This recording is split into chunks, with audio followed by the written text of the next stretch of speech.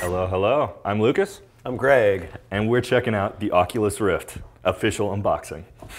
All right, so what we got here is a pretty compact package, but it looks way nicer than anything I've seen coming from Oculus on the Rift site before. Because up until this point, it's all been development kits, not a consumer version, and they've all not been very pretty. They're pretty for what they were meant for, but they were like cardboard and kind of wonky and not really durable. And this is actually really nice. It even has a nice little like nylon rope. Mm-hmm. Yeah, it looks like what they shipped the iMac in. Yeah, it actually does. It looks kind of Apple-y. All right, we'll shift it open.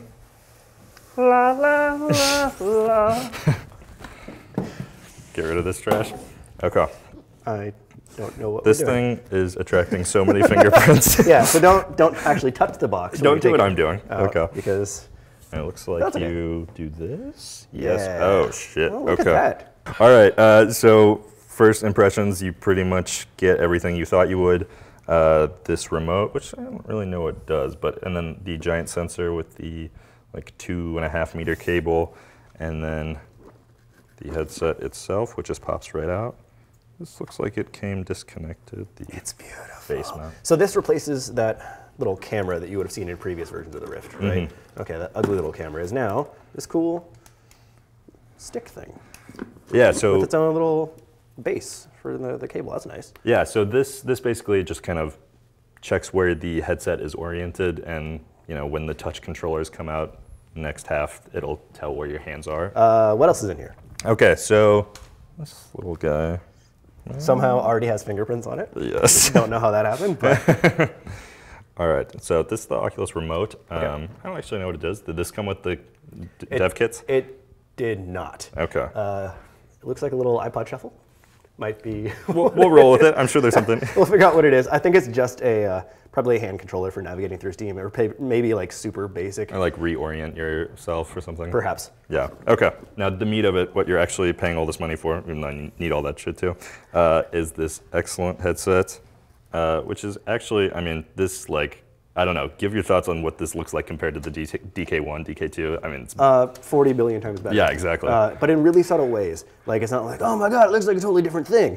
But it's like it has a very nice matte plastic look, and the edges are nice and curved in and tapered rather than super rough and blocky. And the dev kits really did look like prototypes before. Sure.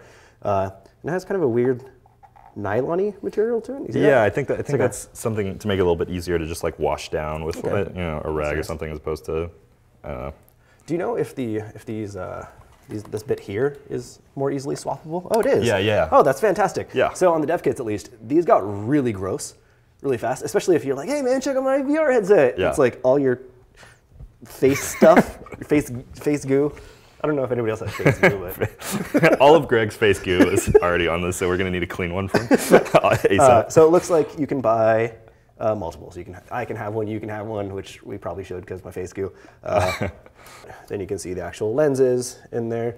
They've also gotten rid of so the DK 1 and 2 had like knobs and stuff for adjusting the distance between your eyes. Looks like they've hidden that away. Yes, it's right here on the bottom.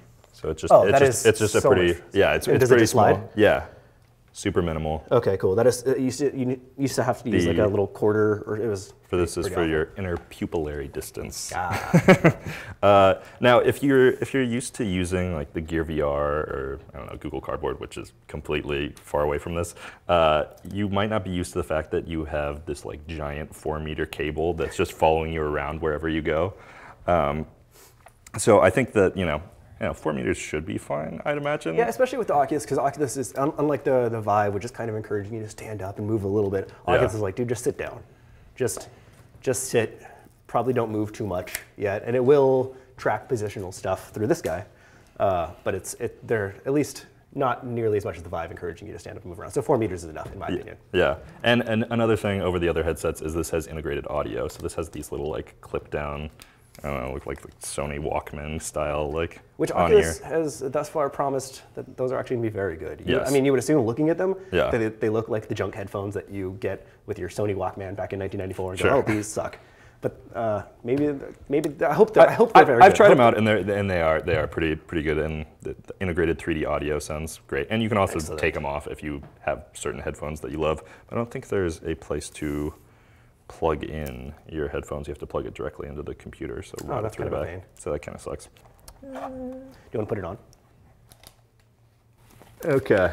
Oh, yep, this is giant. There are people with larger heads than me. Okay, so yeah, these kind of just clip down, which is nice so that, you know, you can hear all the friends you're talking to while you have this on. Be like, what'd you say? Okay. All my stuff is stolen already. Okay, so I mean, the great thing about this over previous versions too is that they've really just nailed weight distribution a lot more on it, so it doesn't feel like you're just like hanging forward when you have it on your face. So this on the back. How's the gap at the bottom? So can I grab it? Yeah. So there is still a very slight gap. Okay. Light gap that I can see, but only when I'm looking directly down. Yeah.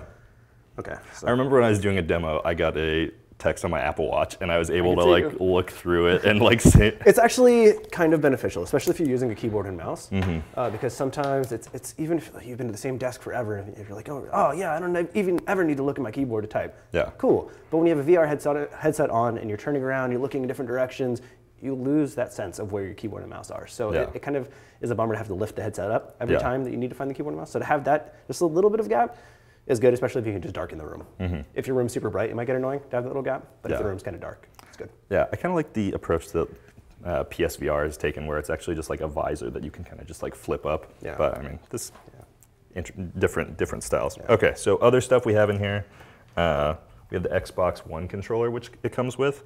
Now, Oculus has shown off these really cool Oculus Touch controllers, but they've been delayed, and now they're not coming out till the second half of the year, so this is kind of what they've been focusing on. Standard Xbox controller, nothing crazy.